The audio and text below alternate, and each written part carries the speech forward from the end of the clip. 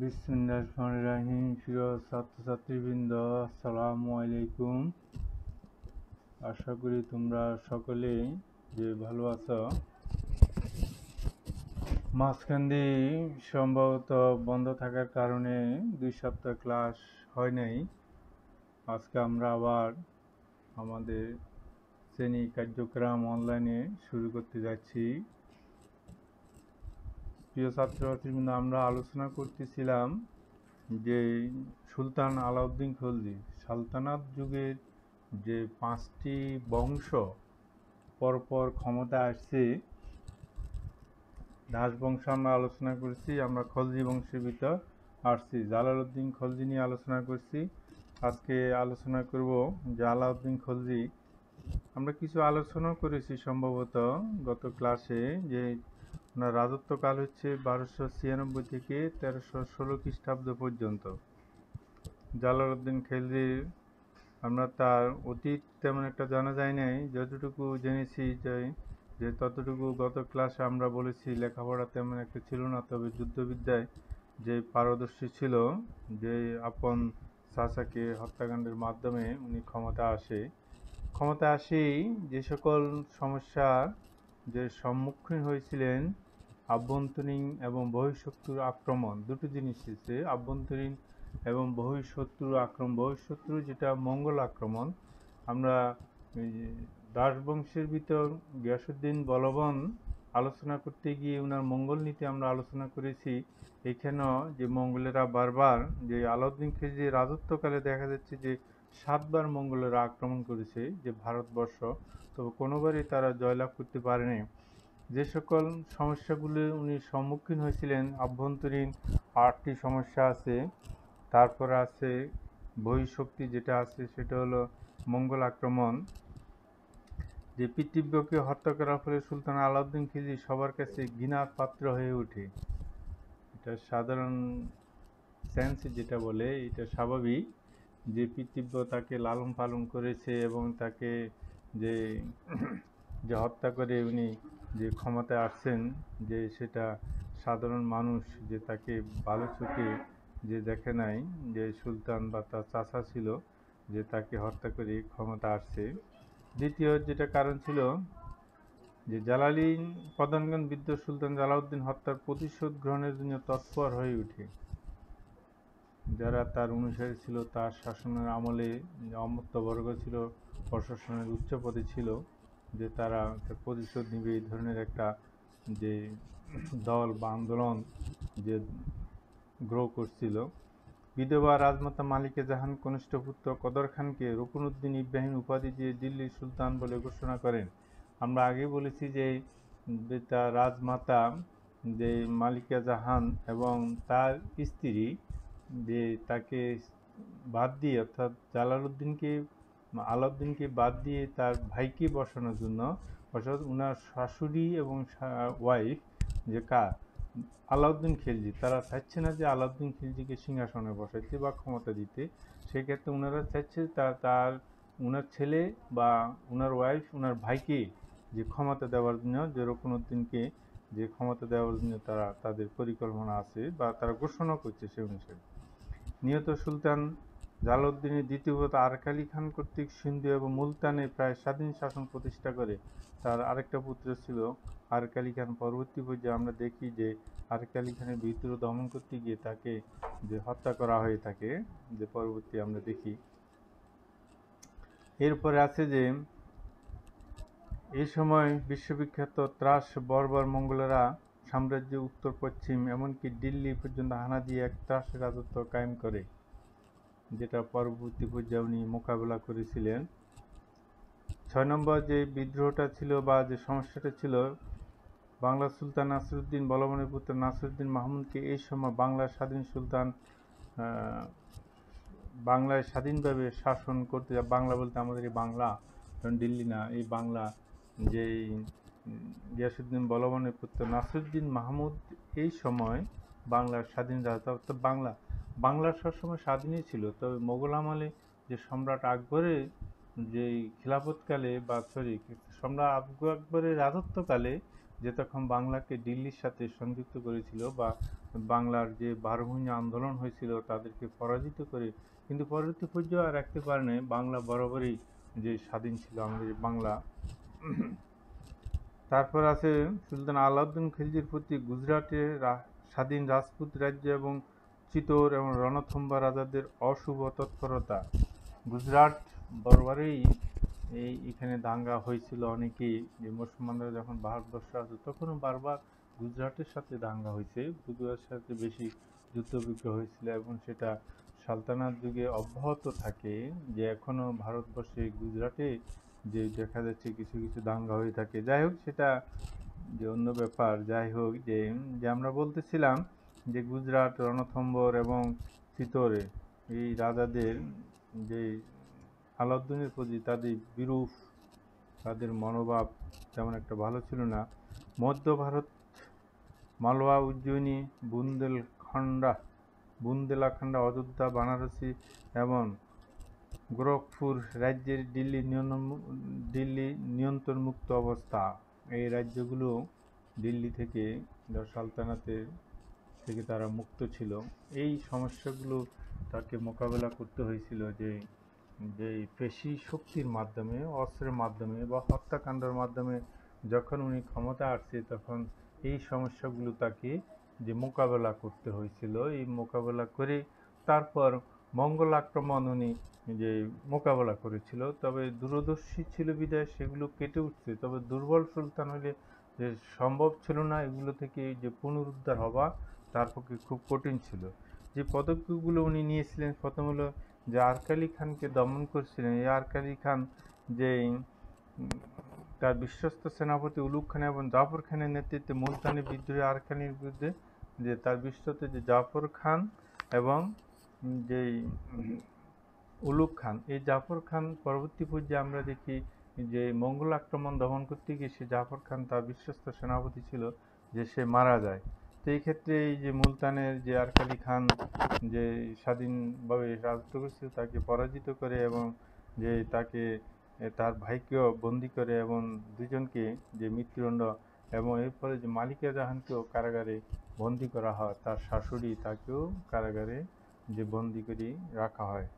তারপরে অন্যান্য আমির বা জনগণ যে নিজ পক্ষে আনার জন্য যে তাদেরকে যে যে উপকরণ, যে তাদেরকে অনেক যে পুরস্কার, উদারভাবে পুরস্কার দিয়েছিল। যে যে ঐতিহাসিকরা যে জিয়াউদ্দিন বারানি বলছিলেন, জনগণ পুরস্কার হাতে পেয়ে বিভ্রান্ত হয়, তারা ভুলে যায় যে যে সুলতান কত জঘন্য অপরাধ করেছে, যে জঘন্য অপরাধ করেছে সেটা যে জনগণ ভুলে যায়, এবং বিভিন্ন জনকে রাষ্ট্রের উচ্চ পদে এবং জনগণের মধ্যে প্রচুর সাহায্য সহযোগিতা করেছিল, এবং জনগণ যে সে ভুলে যায় সে যে যে যে অবৈধ বা হত্যাকাণ্ডের মাধ্যমে ক্ষমতা আসছে। এবং সুলতান ষড়যন্ত্র এবং বিদ্রোহ অপরাধ 72 সুপুত্র আকাত খান এবং হাজি মৌলাকে হত্যা করে, অর্থাৎ তার সাম্রাজ্যের যে তার শাসন ব্যবস্থার যেন বিঘ্ন না হয় সেজন্য যা যা করার দরকার, যে অনেকটা তাই করেছে বলা যায়।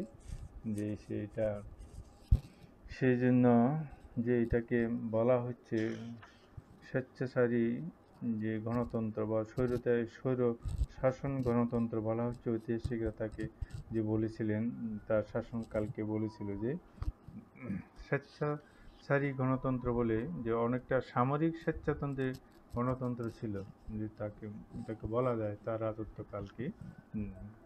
তবে কোনো কোনো ক্ষেত্রে যে অনেকটা যে এই ধরনের কাজ যদি না করা হয় তাহলে ক্ষমতাও টিকে থাকা যে অনেকটা দায়। যেমন এখন আমাদের দেশে যে সাম্প্রতিক বা চলতেছে, যে লকডাউন চলতেছে, কিন্তু আমরা কয়জনে মানতেছি?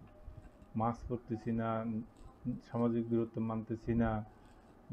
তারপরে আছে যে যে তিনটা যে হাত ধোয়া, এগুলো আমরা মানতেছি না, যার কারণে সংক্রামক আবার দ্বিতীয় ঢেউ চলছে।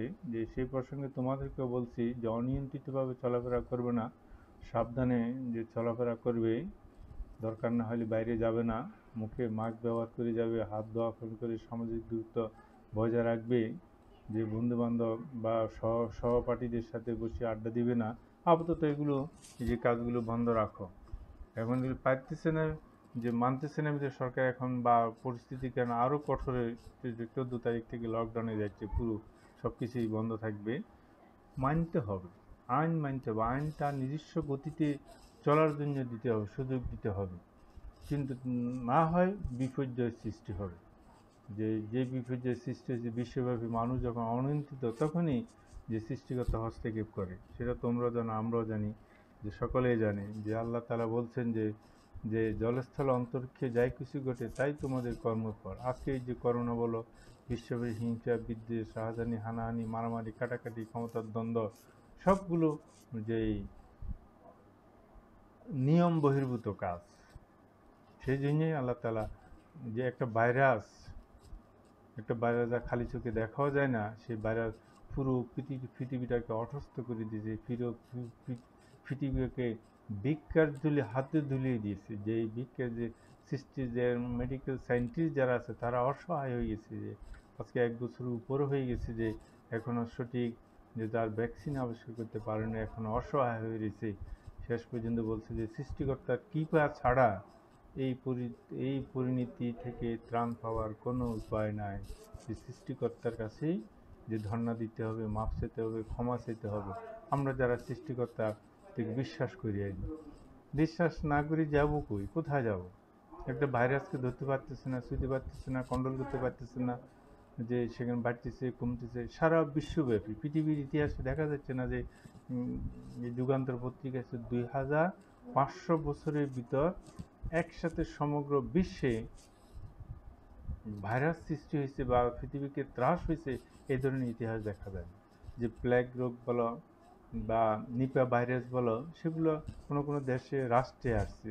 সেখানেও যে আগে গুটি বসন্ত ছিল, ডায়রিয়া ছিল, এগুলো এলাকা ভিত্তিক হয়েছে। কিন্তু এখন পূর্ব থেকে পশ্চিম, উত্তর থেকে দক্ষিণ, এই সমগ্র মেরুব্যাপী যে 7টি মহাদেশ, কিন্তু কোন একটি মহাদেশ বাদ নাই, সব মহাদেশ। অ্যান্টার্কটিকা মহাদেশে সেটা পাওয়া গেছে, এই ভাইরাসটা পাওয়া গেছে। আটলান্টিক মহাসাগরে যে আমেরিকার যে সৈন্যরা ঘুরতে, সেখানে কোথায় থেকে গেল এই ভাইরাস? তো যাই হোক, যে আমরা বলতেছিলাম যে অনেক সময় যে আইন কঠোরভাবে যে প্রয়োগ করতে হয়, সেক্ষেত্রে সাম্রাজ্যকে সুসংহত করার জন্য, মুসলিম শাসনকে যে প্রতিষ্ঠিত করার জন্য যে আলাউদ্দিন খলজি যে কঠোর ব্যবস্থা যে গ্রহণ করেছিলেন। এইভাবে আরও যেই কাজটা উনি করেছিলেন, একটা ইতিহাসে দেখা যাচ্ছে যে যে নমুসলমানদেরকে উনি যে দিল্লি নিকটে বসবাসকারী অনেক নমুসলমানকে উনি হত্যা করেছে বলে দেখা যায় ইতিহাসে। এইগুলো কাজ করে বা এইভাবে পরে উনি সুলতান আলাউদ্দিন খিলজি আবু মুজাফফর সুলতান আলাউদ্দিন ওয়াদিন মোহাম্মদ আল খিলজি উপাধি গ্রহণ করে নিজের নামে খুবদা এবং মুদ্রা জারি এবং করেছিলেন, এই উপাধি গ্রহণ করেছিলেন। এই কয়েকটা কাজ করার পরেই উনি মঙ্গল আক্রমণ প্রতিহত করার দিকে যে মনোনিবেশ করেন।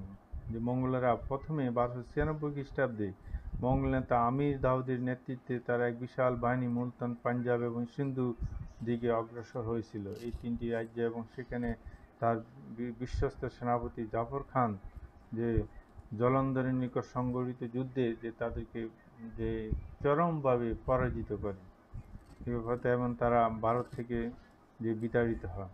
এরপর আবার 96 আবার 97-তে আবার আসতো, যে বঙ্গমাতা সালদির নেতৃত্বে দ্বিতীয়বার তারা দিল্লির সন্নিকটে শ্রীনগরটি অধিকার করে নেয়।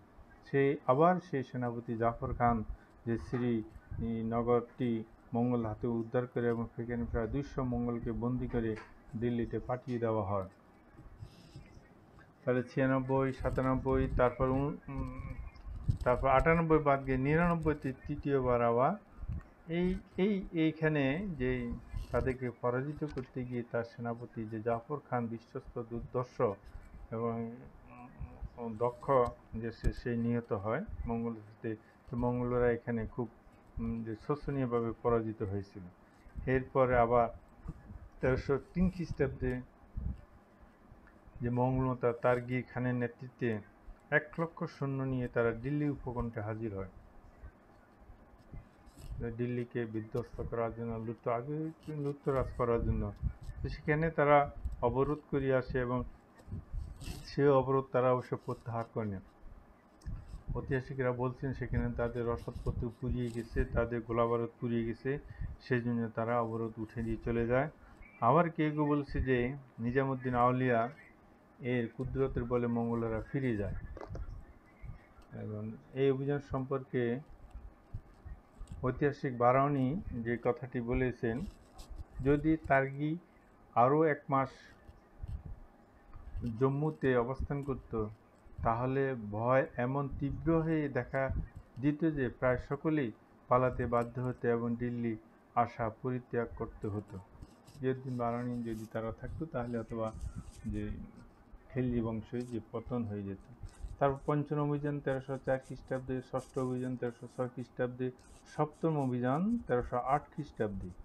এই উপর্যুপরি যে মঙ্গলেরা পরাজয় এবং বরণ করার ফলে তারা ভীত হয়ে তারা ভীতি সৃষ্টি হয় এবং তারা আলাউদ্দিন খিলজি জীবিত অবস্থা আর কোনোদিন ভারতবর্ষ আক্রমণ করার জন্য তারা আসে নাই, এখান থেকে তারা চলে যায় ভারতবর্ষে। মঙ্গলেরা তাদের প্রথম 3টি জেনারেশন আমরা দেখি ইতিহাসের পাতায় 3 জেনারেশন তারা ক্ষতিও করছে।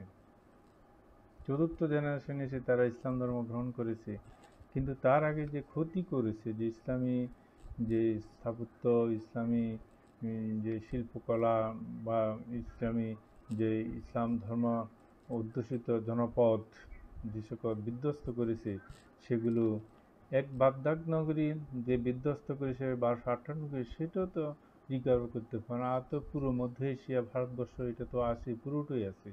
তারা তো পূর্ব এশিয়া থেকে আসছে, যে তারা চীনের পাশে যে মঙ্গোলীয় সেখানকার উত্থান, যে এটা সম্ভবত আমি আলোচনা করেছি যে মঙ্গলদের উত্থান কোথায় হইতে হয়েছে। কারণ বলছি যে মঙ্গলেরা যে বারবার ইতিহাসের পাতায় আসবে মঙ্গল এবং তাদের উৎপত্তি এবং ক্রমবিকাশ, এই জন্য আমি আলোচনা করে দিয়েছি প্রথমে যে সে মঙ্গলদের উৎপত্তি, তাদের ক্রমবিকাশ। 3 জেনারেশন তারা এদের ধ্বংসযজ্ঞ চালিয়েছে, জালাকো খান, চেঙ্গিস খান, মঙ্গু খান, তারপরে চেঙ্গিস খান, হালাকু খান, মঙ্গু খান, গাজান খান এসে ইসলাম ধর্ম গ্রহণ করে তারা ইসলামের যে তাহাজ্জুদুদ্দিন ইসলামী জীবন ব্যবস্থা তারা মেনে নিয়ে এবং সেখানে প্রবেশ করে। কিন্তু তার আগে তারা পারস্য বলো, ভারতবর্ষ বলো, তারপরে ইরাক বলো বা যেটা ব্যাবিলনীয় সভ্যতা, যে প্রাচীন সভ্যতা ইরাকের, তারপর মধ্য এশিয়া ধ্বংসযজ্ঞ করেছে, অনেক ধ্বংসযজ্ঞ। আমার ভারতবর্ষকে কে না লুট করেছে? মঙ্গলেরা করেছে, তারপরে তমুলং করেছে, তারপরে নাদির শাহ করেছে, তারপরে ইংরেজেরা করেছে, তারপর পাকিস্তানিরা আমাদের বাংলাকে করেছে।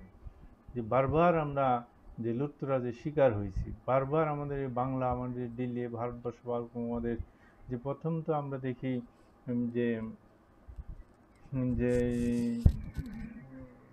যেটা তমুলং করেছে, তারপরে এই এই এই হারামিরা এরা করেছে যে তমুলং এই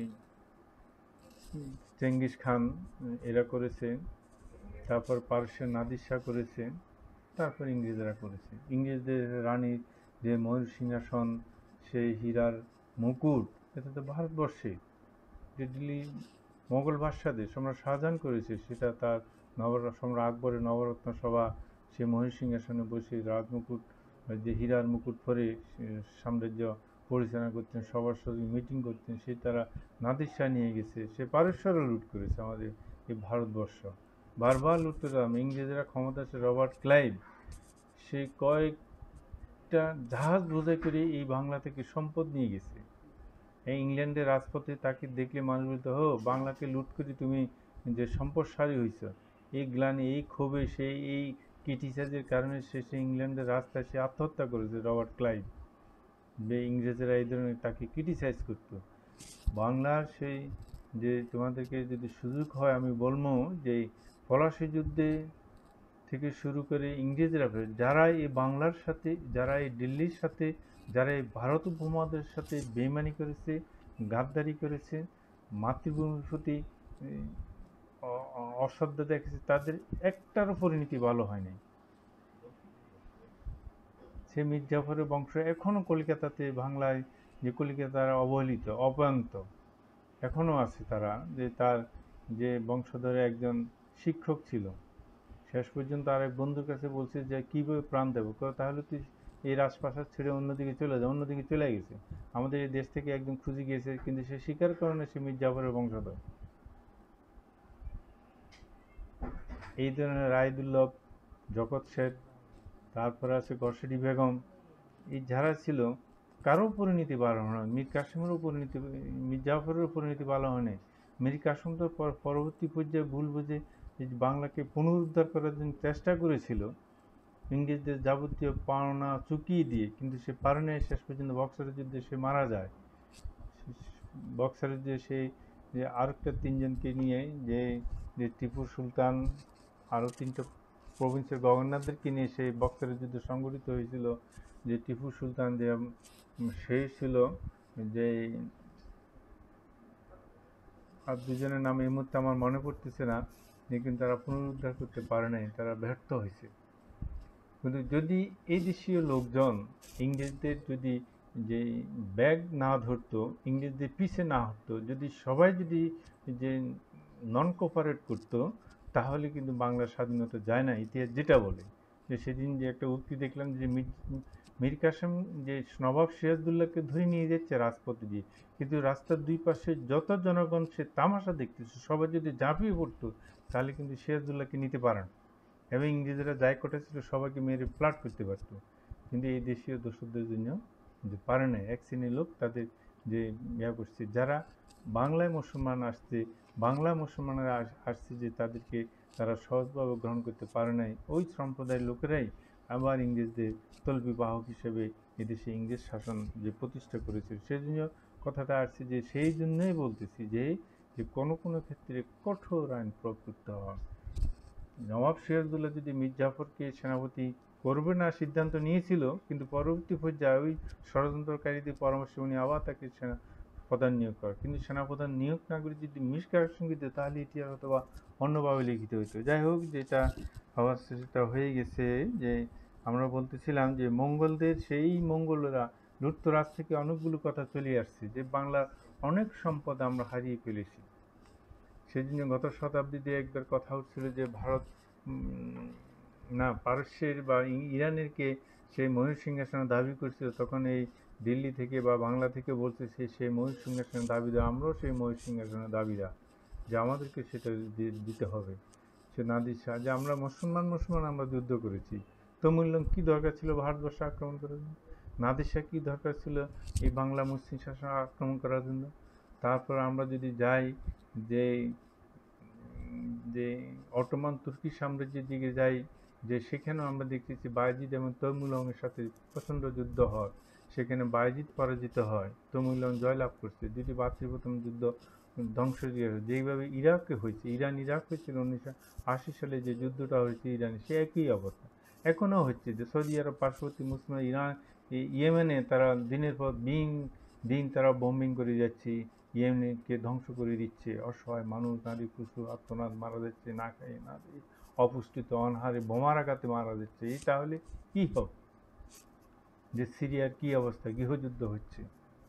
কিন্তু এই ক্ষেত্রে কোনো কোনো ক্ষেত্রে যে আমি বলতে গিয়ে অনেক কথা চলে আসছে, যে মঙ্গলদের কথা বলতে গিয়ে আমরাও এখনো সেই যে মঙ্গলদের মতো কোনো কোনো জাতি আমরা এরকম হয়ে গেছি। যাই হোক, যে মঙ্গলদের সেই আক্রমণ যে প্রতিহত করতে গিয়ে আলাউদ্দিন খিলজি কয়েকটি ব্যবস্থা উনি গ্রহণ করেছিলেন। এই ব্যবস্থাগুলো গিয়াসউদ্দিন বলবন যে ব্যবস্থাগুলো গ্রহণ করেছিলেন, উনিও সেই ব্যবস্থাগুলো যে গ্রহণ করেছিলেন, যে পুরাতন দুর্গগুলো সংস্কার করেছেন, যে অস্ত্র কারখানা স্থাপন করছেন, বিশ্বস্ত কর্মচারীদের নিয়োগ করছেন, সেনাবাহিনী মোতায়েন করছেন। যেই পথগুলো দিয়ে যে সামানা, দীপালপুল এবং মুলতান, এই অঞ্চলগুলো দিয়ে তারা প্রবেশ করে।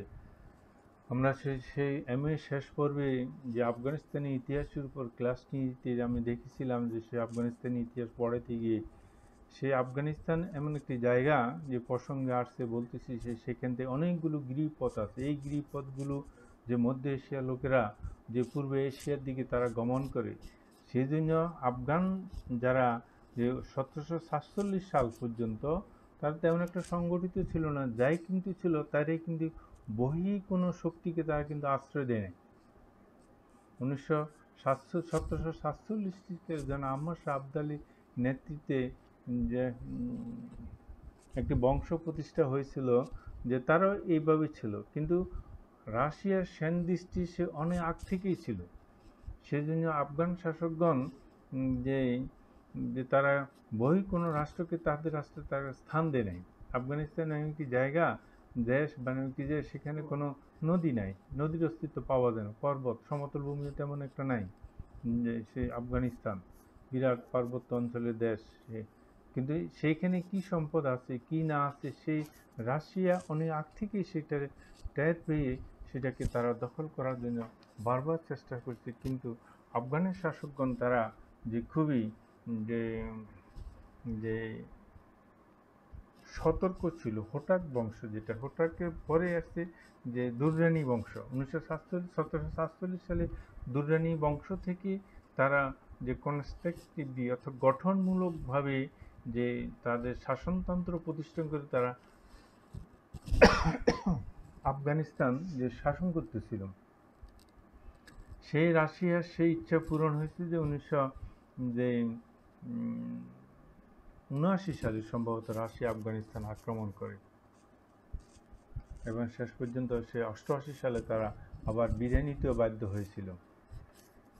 সেই সেই সূত্র ধরে সে আবার সেই যে তালেবান, তাদের গৃহযুদ্ধের অবসান, তালেবান আসছে, মোল্লা ওমর আসছে, ওসামা বিন লাদেন আসছে, তালেবান ক্ষমতা আসছে, সে আবার 2001 সালে টুইন টাওয়ার ধ্বংস, আমেরিকার টুইন টাওয়ারে, এইসব ছিল আবার পঞ্চশক্তি আফগানিস্তানে আবার আসছে। আফগান এমন একটি জায়গা, সেই জায়গাতে বসেই পুরো এশিয়াকে নিয়ন্ত্রণ করা যায়।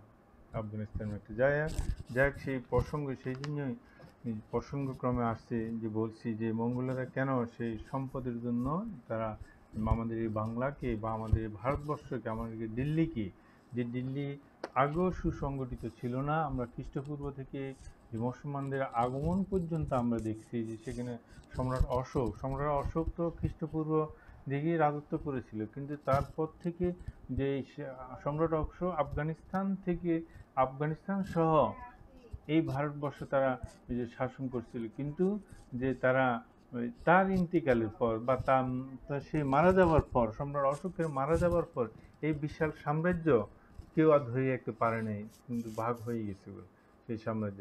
পরবর্তী পর্যন্ত এই ক্ষুদ্র ক্ষুদ্র যে মৌর্য বংশ, গুপ্ত বংশ, সেন বংশ, যে বিভিন্ন আঞ্চলিক যে এই রাজ্য প্রতিষ্ঠিত সুসংগঠিত মুসলমান এসে এই ভারতবর্ষকে কনসলিডেট করে একটা সুন্দর সমাজ ব্যবস্থা, ষষ্ঠ শতাব্দী যেভাবে পৃথিবীকে যে একটি সুন্দর সমাজ ব্যবস্থা উপহার দিয়েছিল, সেই শাসন ব্যবস্থা যে অনুসারীরা সেই বাংলাকে, এই দিল্লিকে, ভারত উপমহাদেশকে তারা সুসংগঠিত করেছিল। যে এবং সেই সুসংগঠিত করে এই দেশের সম্পদ, প্রাকৃতিক সম্পদ যে আছে, সেই সম্পদকে কাজে লাগিয়ে এই বাংলাকে তারা সমৃদ্ধ করেছিল। কিন্তু এই সম্পদ তোমাদের ইবনে বতুতা লেখা আছে, তারপর মিনহাজুল সিরাজের লেখা আছে, তারপর ইয়ংসানের লেখা আছে, যে বাংলা যে অনেক যে পর্যটক যারা আছে তাদের লেখনীতে তোমরা যদি অনার্সে পড়ো, সেখানে সেগুলো বিস্তারিত তোমরা আরও জানতে পারবে যে এই বাংলা থেকে বারবার তারা সম্পদ আহরণ করে যে পাচার করে নিয়ে গেছে, যে এই বাংলা বা এই দিল্লি থেকে। যে যাই হোক, সেই এইগুলোর মাধ্যমে যে উনি মঙ্গল আক্রমণ যে প্রতিহত করেছে, সেই প্রতিহত করার পর সেখানে তাদের ফলাফল কি দাঁড়ালো? উত্তর ভারত এবং দাক্ষিণাত্য সাম্রাজ্য বিস্তার করতে আলাউদ্দিন খিলজি কিন্তু দাক্ষিণাত্য বিজয় করেছিল। ভারতবর্ষ তখন পুরোটা মুসলিম শাসন প্রতিষ্ঠা হয় নাই।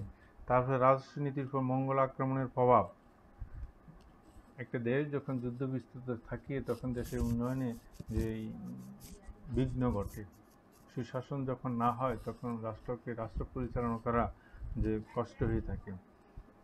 অর্থনৈতিক সংস্কারের প্রয়োজনীয়তা, যেটা তার প্রাইস কন্ট্রোল সিস্টেম উনি চালু করেছিলেন।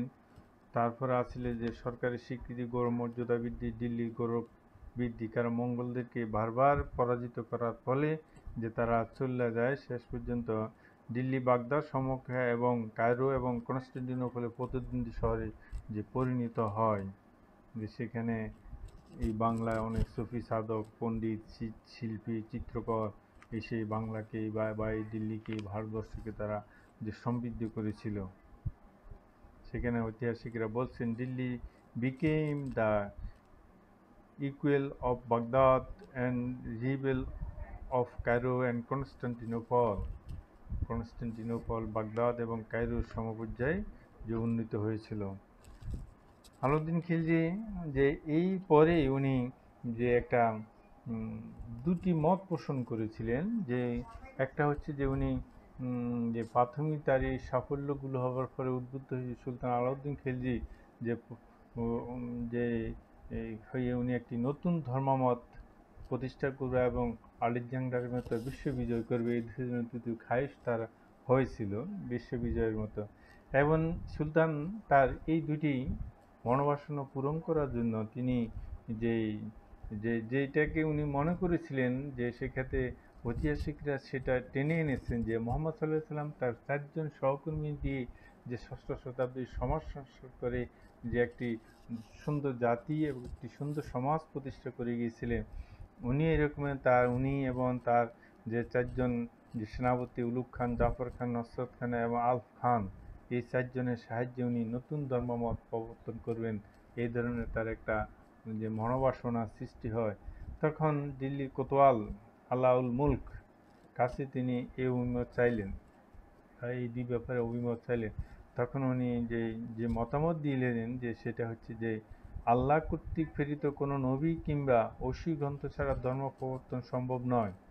চেঙ্গিস খান রক্তে বন্যা প্রবাহিত করেও মুসলমানদের মধ্যে মঙ্গল ধর্ম কিংবা প্রতিষ্ঠা বা প্রচার বা প্রবোধ করতে সক্ষম হয় নাই। তাছাড়া অনেক মঙ্গল মুসলমান হয়েছিল, কিন্তু মুসলমান কখনো মঙ্গল হয় নাই।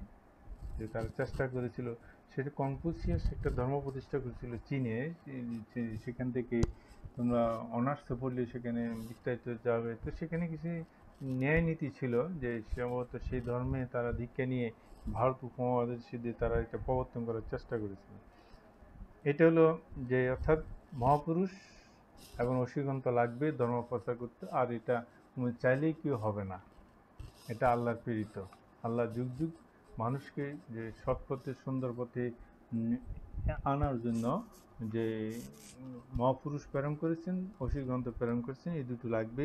সুতরাং আপনার পক্ষে এই ধরনের ধর্ম প্রবর্তন করা যে সম্ভব নয়। যেটা যে মোগল আমলের সম্রাট আকবর করেছিল, সেটা একটা বিতর্কিত হয়ে গেছিল এবং সেটা নিয়ে অনেক বিরূপ মন্তব্য আছে। যে আরেকটা হচ্ছে যে সুলতান দিগ্বিজয়ের পরিকল্পনা আলাউল মুলক বলেন, ভারতের বিস্তীর্ণ অঞ্চলের উপর যখন সুলতান আধিপত্য প্রতিষ্ঠিত হয় না এবং অ্যারিস্টটলের মতো যখন সুলতানের কোনো বিচক্ষণ মন্ত্রীও নেই, সেক্ষেত্রে বিশ্ববিজয়ের পরিকল্পনা সুলতানের বাতুলতা ছাড়া আর কিছু নয়। স্পষ্ট উনি বলে দিচ্ছেন। তাই যে দিল্লির কোতোয়াল আল মুলকের কথা শুনে সুলতান আলাউদ্দিন খিলজি তার নতুন ধর্ম প্রবর্তন এবং দিল্লি দিগ্বিজয়ের পরিকল্পনা পরিত্যাগ করে তিনি মুদ্রায় সিকিন্দারি সানি এবং দ্বিতীয় আলেকজান্ডার উপাধি গ্রহণ করে তার প্রচণ্ড উচ্চবিলাসের বহিঃপ্রকাশ ঘটান। যে তার ঠিকই আছে একদিক থেকে, যে পরামর্শ করে কাজ করাই ভালো, সেখানে পরামর্শ যখন তার পক্ষে আসে না তখন সেটা, তবে হ্যাঁ, যে উনি যদি ধর্মমত প্রবর্তন করতে যেতেন তাহলে বিতর্কিত হয়ে যেতে এবং সেক্ষেত্রে ভারতের মুসলিম শাসনের সক্ষমতা এই খিলজি বংশ বা ওনার পরপরে অনেকটা ব্যস্ত হয়ে যেত। উনি যেসব সমস্যাগুলো মোকাবেলা ওনার ইন্তেকালের পরপরে এই সমস্যাগুলো আবার মাথা ছড়া দিয়ে উঠত।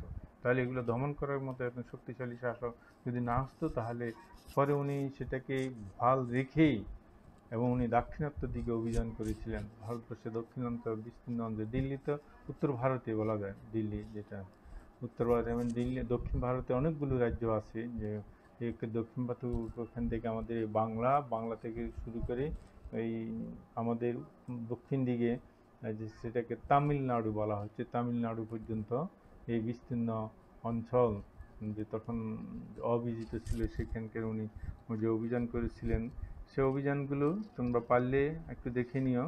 সে অভিযানগুলোর অনেকগুলো আছে, গুজরাট অভিযান, রণথম্বর, চিতোর, তারপর হচ্ছে মালব, তারপর হচ্ছে মারওয়ার, ঝালোর, এই সকল অঞ্চলগুলো উনি বিজয় করেছিলেন। তারপর দেবগিরি, বরমঙ্গল বিজয়,